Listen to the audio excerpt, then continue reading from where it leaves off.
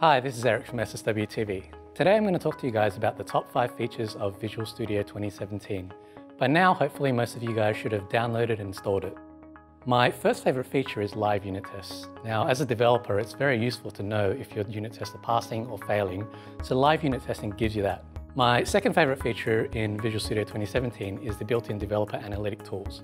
So this builds on top of CodeLens, which came in 2015, but this hooks it into App Insights. So you get live data from your production site. So this includes like how this piece of code is performing in terms of, is it running slow, is it running fast, how many requests is it getting, are there any exceptions happening on this piece of code? So it's very useful that you get this integration with what's actually happening on production. My third favorite feature is C#7.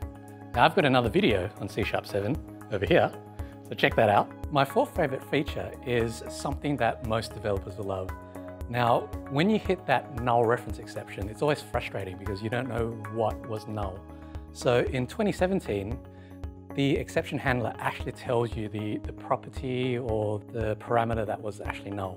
That's a big time saver.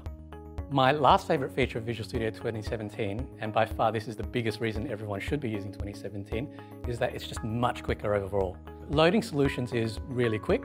There's at least a 25% improvement on loading solutions. You can also enable lightweight solution loading, which dynamically loads the projects as you use them. And I guess just overall, the debugging experience is quicker. They've improved IntelliTrace, so you get all your nice debugging events without having that big performance hit that you used to get. And yeah, I guess that's the biggest reason. It's just productivity, and that's why you should all be using 2017.